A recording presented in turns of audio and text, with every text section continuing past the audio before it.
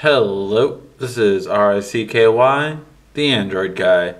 Hey guys, so today I'm showing you a gaming review of a new game called Dragon Slayer.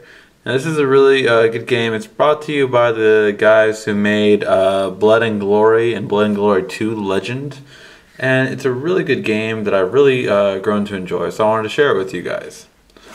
Now, Dragon Slayer heavily borrows from the Blood and Glory fighting system. So I want you guys to know that. And it really shows off, though, its quality. Definitely something to notice. And so I just wanted to share this with you guys. And the amazing part of this game is that it's free. So this is what I often hear in discussions with the people that own iOS devices. They often think, oh yeah, Android has free games, but they're all like crap. Take a look at this game, and I guarantee you that it's better than 99% of all graphics on all paid for games on Android. Now this is the thing that you get because it is a free app. You get, pop-ups every now and then, which honestly you don't get them that often. You get them like once every like 5 missions. Glue will try to tell you if you want to be part of its thing where like you can sync up all your stuff. And so this is how you play. You basically dodge just like you would in Blood and Glory.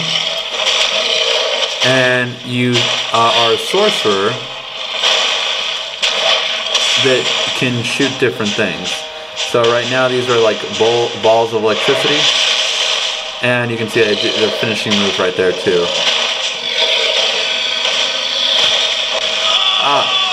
I still not gotten really good at blocking the flame. So yeah.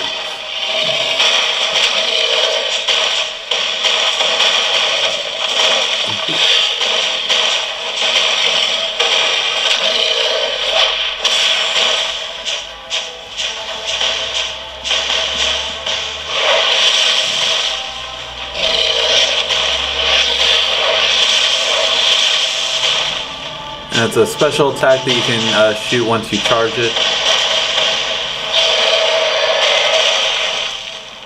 And you can see the kind of quality this game really shows off. Oops.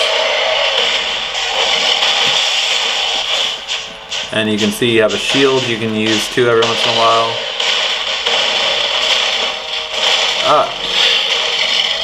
And I might not survive this, guys. Although I can damage him pretty good. He has a lot of life, and I still haven't upgraded my health yet, so... Oops, wrong way. Oh no, never mind, right way.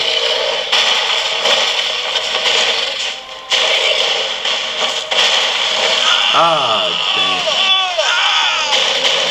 So that's always the hardest part for me, is blocking that damn fire. Sorry, I might not make you guys. Ooh. Wait, I think I got him.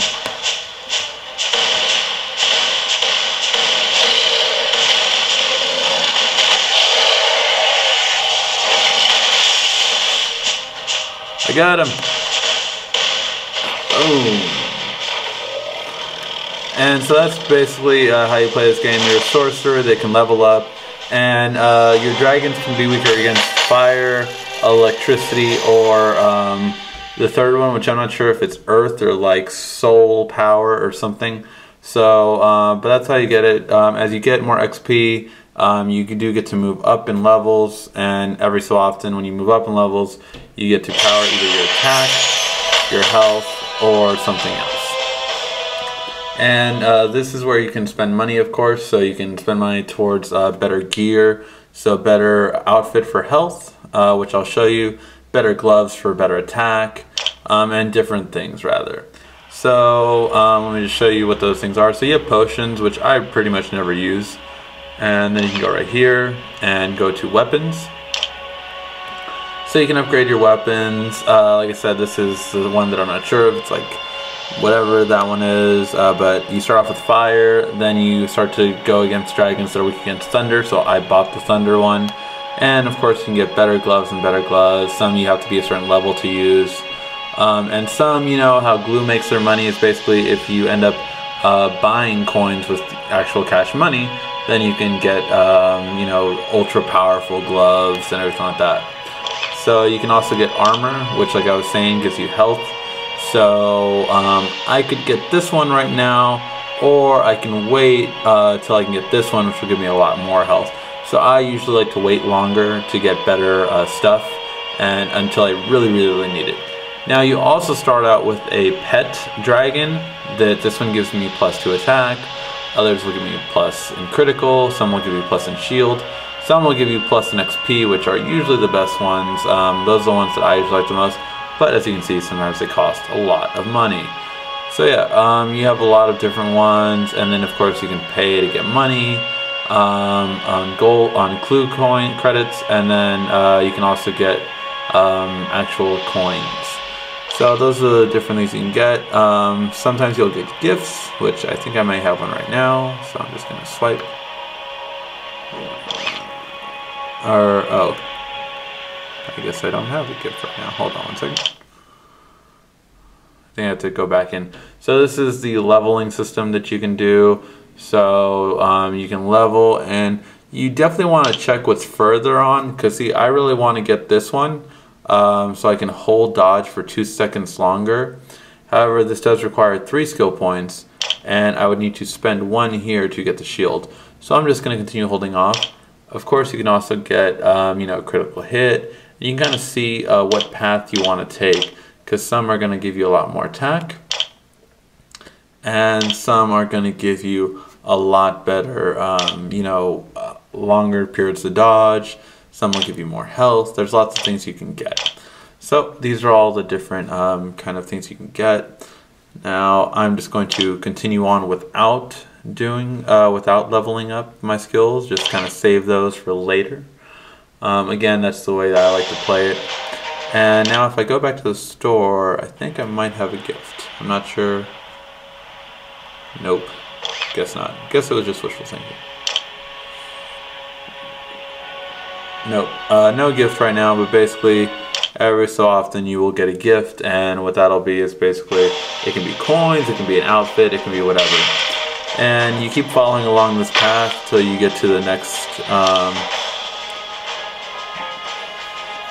and I don't want to rate it, but so you keep following this path until you get to the next level and the next level.